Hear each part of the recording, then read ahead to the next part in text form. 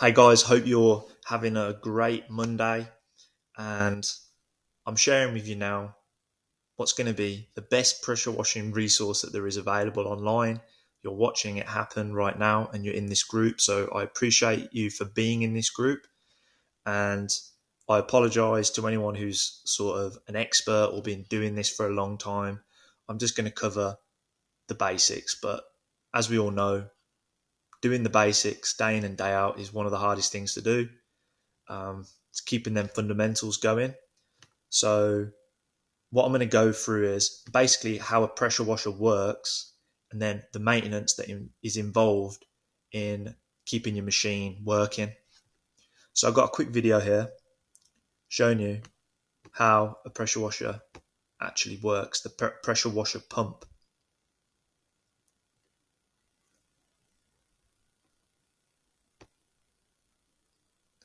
So basically, you've got this part here that's spinning.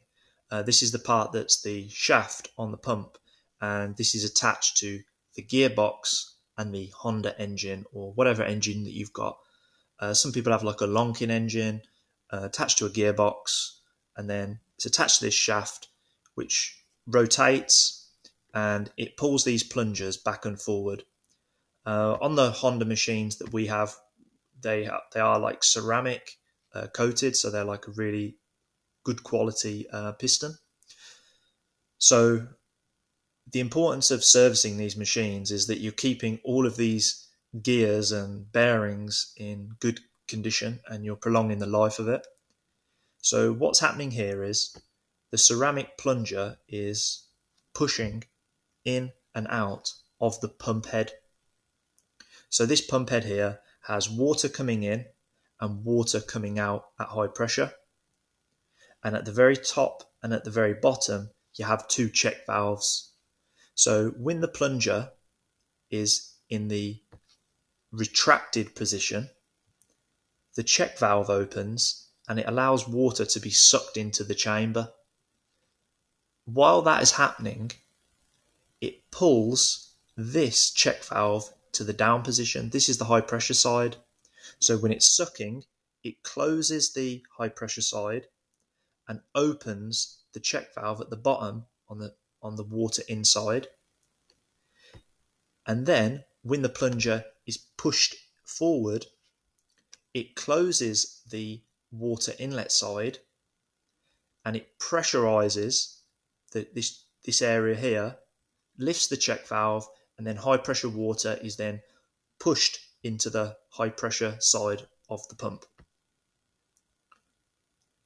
So as you can see, the check valves are just rotating backwards and forward. Check valve at the bottom, check valve at the top.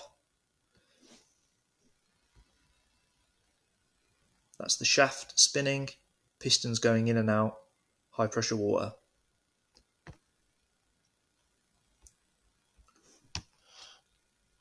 So that was basically just a quick video on like how the system, the high pressure system actually works. And here is the maintenance that you've got to do on these machines basically. So on the engine side, this is the Honda engine or the Lonkin engine if that's the machine that you use. So for a Honda machine, you want to service that Honda machine after the first 20 hours, then every 100 hours thereafter.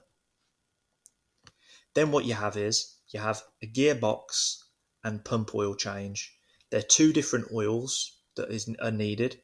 The same, it's a different oil for the engine as well. So it's a different oil for the engine, which is a different set of service parts. So the engine has engine oil, which is, I think it's a 10W30 oil. You're going to change the spark plug and the air filter. Then on the gearbox and the high pressure pump, you basically will service that. You'll change the oil after the first 50 hours, then every 500 hours after that, which is typically 1 year. So whichever one comes first, and you'll have two different oils for that. Then you'll do a system check on the actual pump itself. And what that's going to be doing is it's going to be checking those valve seals. So you're going to do that once per year. So if we go back to this video, sorry about this lady here.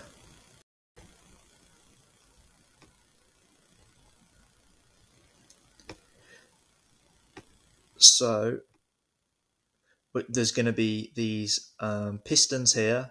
You're going to be changing the seals on here, and then you're also going to be changing or checking at least the seals on these check valves that are in the top and the bottom of the head of the pump. Later on, I probably will do a video on this, and it will be on the Hero Softwash website under the troubleshooting page. So you'll be able to buy the spares, but you'll be able to see exactly how to do the service and then the tools that are required to do it. If we're all professional pressure washing business owners, we can outsource this, but we should be able to do this type of thing ourselves. It's something that I believe is a value add for your business, because if your business is able to look after the equipment that it uses, and then you're able to fault find and carry spares of the equipment that you need every single day, it will just eliminate the downtime that you've got. Because we all know the reason for servicing our machines regularly is so that we don't lose a day of washing.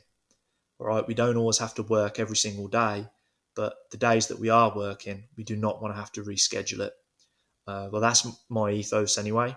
So I wanted to share that video of how that high pressure pump works, the importance of the maintenance, and sort of the maintenance schedule for your pressure washing machine. Hope that was useful. If you found it useful, maybe share it, or at least maybe invite some people into the group. I do really like those other Facebook groups, but I want to keep this one positive. So if you do invite people, no haters, no people that are like negative, think like, if they think, like an idiot, don't invite them. Have a great day.